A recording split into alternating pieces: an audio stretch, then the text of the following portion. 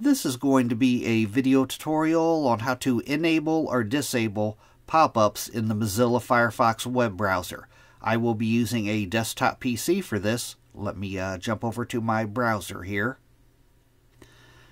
I have the Firefox web browser opened up now. To enable or disable pop-ups in the Firefox web browser, it's very easy to do. First thing you want to do is go up to the upper right hand corner to the 3-bar hamburger menu. You want to click on that.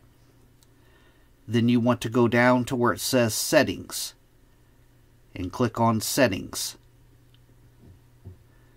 Now in the pane off to the left hand side here, you want to click on Privacy and Security.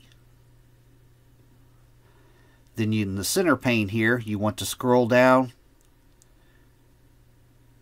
to where you see the permissions area, permissions, and down here at the bottom, as you can see, I have mine set to block pop-ups. If this box is checked here, you're blocking pop-ups. If it's unchecked, you're allowing pop-ups. But to block them, you just check the box. To unblock them, you uncheck it.